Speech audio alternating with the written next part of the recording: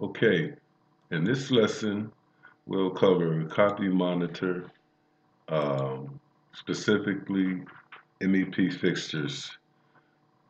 So you may ask yourself what is actually copy monitor and what it has to do with our MEP fixtures. It's just a tool that helps you monitor changes from uh, linked movement of fixtures. Just like the last exercise, we used the copy monitor to create levels linked into our MEP drive project. So we could basically see the changes that happens in the architect's model. So here I'm going to think this model I got it from Infinite Skills in 2014 MEP. So here we have our linked models. We have an architect, the architect's model linked into our MEP model. And these are the levels on the right we monitored in the last exercise. So if anything changes, we'll be notified if there's a change. So now we're going to look at how we can monitor MEP fixtures. So first, let's look at where the files are actually managed. To see that, go to the Insert tab on the ribbon, and then we'll go to where it says Manage Links. So this window opens, you'll see the actual architectural model linked in to this current MEP project. You can reload it, unload it, or add new links to this model. So we'll click Cancel here.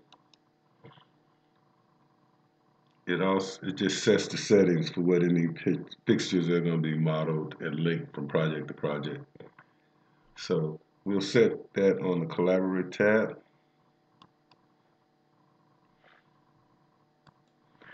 And then all the way to the right, we'll select coordinate settings here.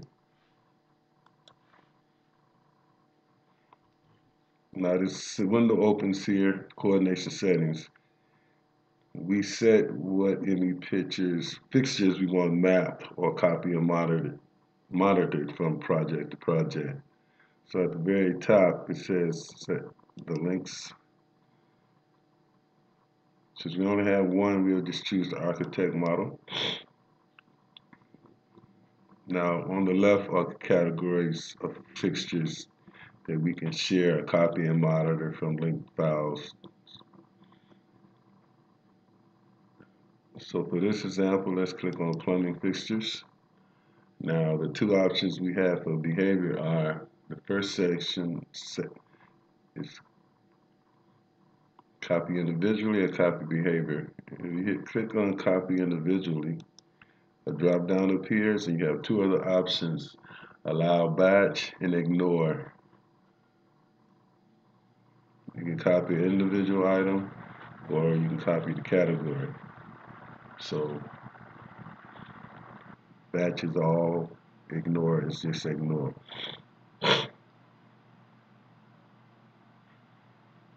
Let's see this set to copy individually. Now below that we have mapping behavior. It says copy original. Click on it and drag the pull down. You have a drop down again. If you click copy original or specify type mapping. So let's click specify type mapping. And once you do that, on the left, the category below plumbing, you see a new entry called type mapping. Click type mapping. And once you do that, you'll see all the current types of sinks that are in this project.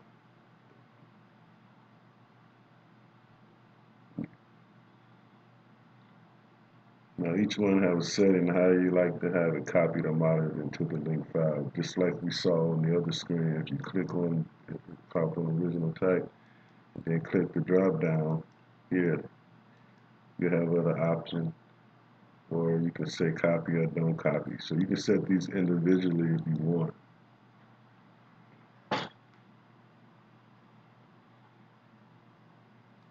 So Now hit click plumbing fixtures again, and under mapping behavior on the right, let's click on type mapping, and let's hit copy original. So these are all set how we want to copy the monitor.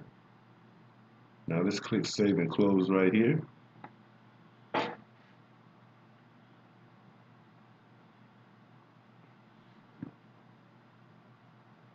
Now all we learned in this lesson was how to copy monitor again, where we can actually monitor fixtures individually or a fixture in the batch process.